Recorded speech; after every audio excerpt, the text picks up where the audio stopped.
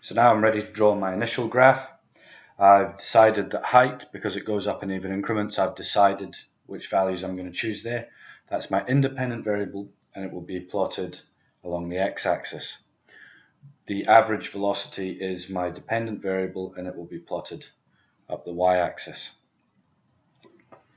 I want to make my graph large so that I can clearly see and plot values and read information off the graph if I need to. So my velocity goes from about 3 to about 8.5. So I'm going to start off here, and I think if I go up in two big squares for each one value, that scale should fit the page reasonably nicely.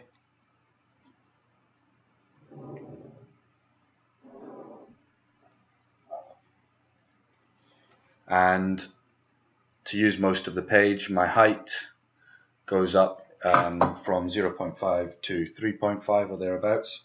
So if I use 4 squares for every one whole value, that should use up most of the page.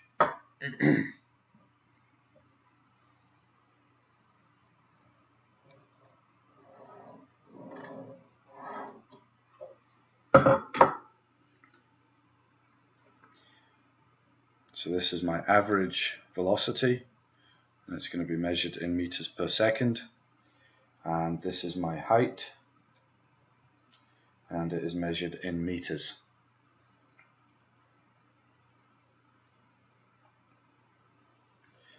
And I'll label my 0, 1, 2, 3, 4,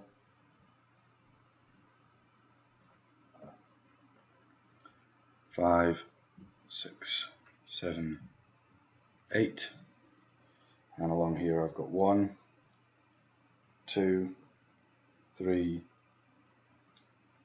4.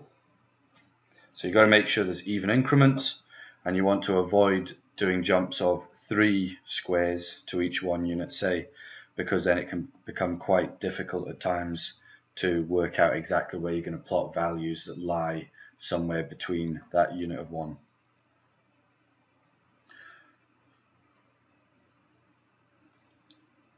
So double check I've got my labels, my units of measurement, and I'll include a title.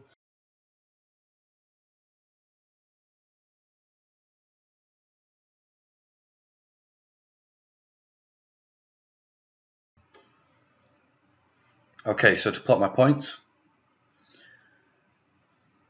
my first point is 0.5, and my average velocity is 3.14. I'll use a cross to show my point clearly.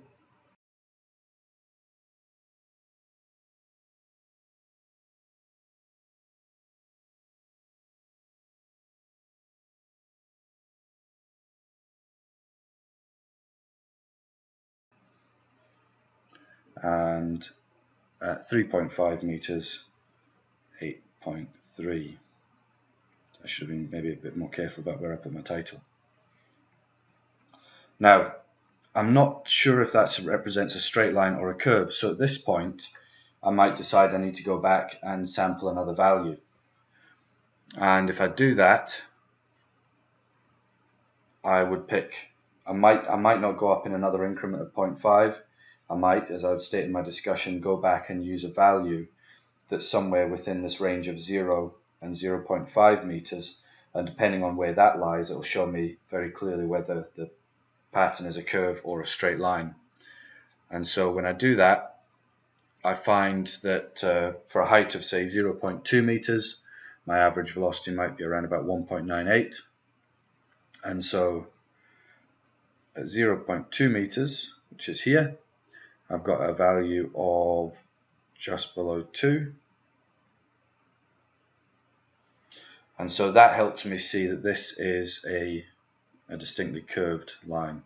And so I'm going to join those points with a pencil and get me the approximate shape of that curve.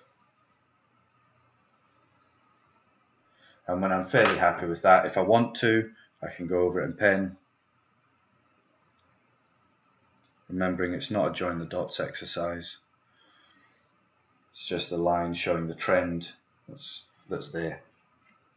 So that's my initial graph, and now I can use this to determine the relationship between average velocity and height. And so I might write down here, average velocity is proportional to,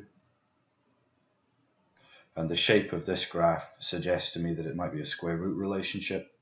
So it'll be the square root of h for height.